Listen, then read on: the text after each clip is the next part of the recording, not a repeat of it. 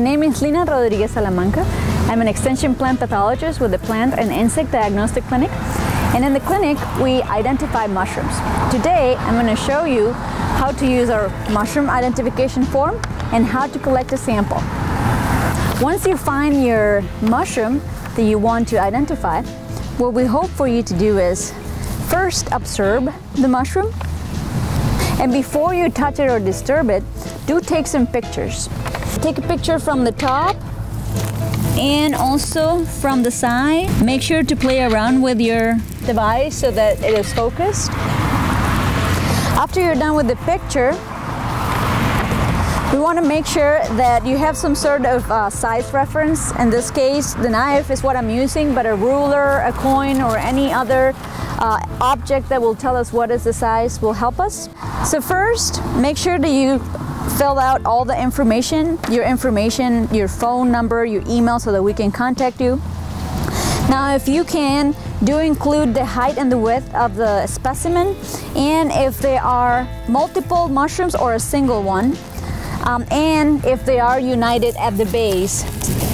These ones are all united at the base. You see that?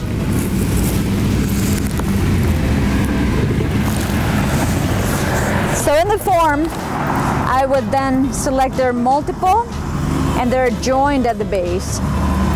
The color of this one, well, colors are subjective, but you can say is whitish to cream.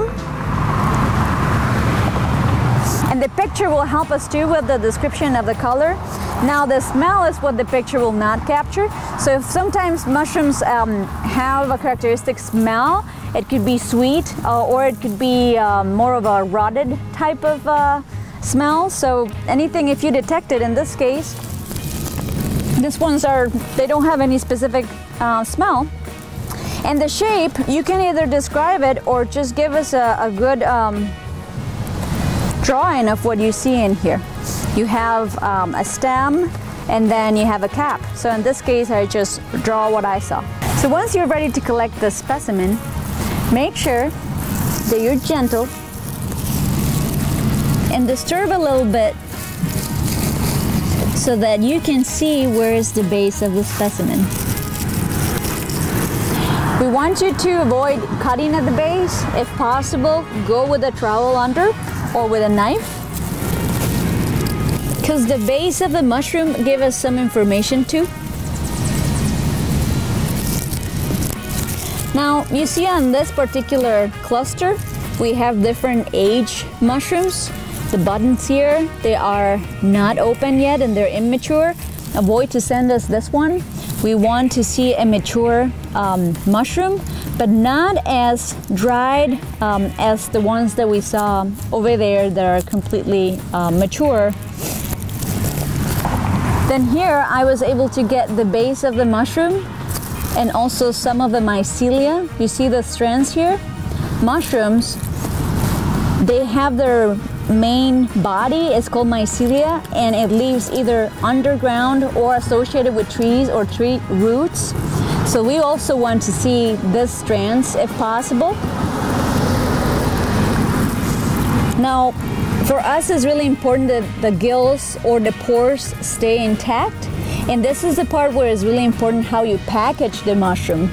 If you package the mushroom, avoid any plastic materials, plastic bags or anything plastic. We really like to use paper bags or wax paper is another very good material to pack mushrooms.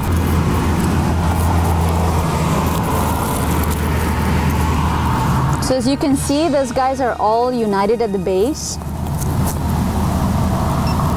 And we want to keep them that way as much as possible. Some mushrooms are flat, some mushrooms won't have the stalk, and they're easy to pack.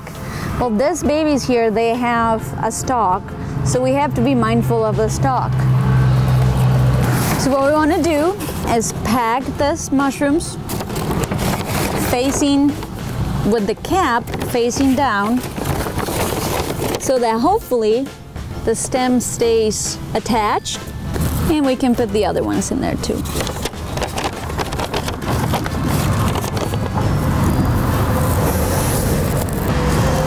Once you're done,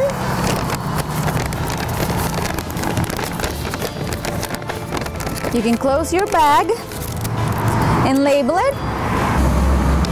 Now, if you're submitting different mushrooms, please label them, pack them in separate bags and label them separately so that you remember which one is which, and that will help us to give you the identification report following your nomenclature. So once you have your specimen packed, make sure to keep it away from direct sunlight and in a cool location.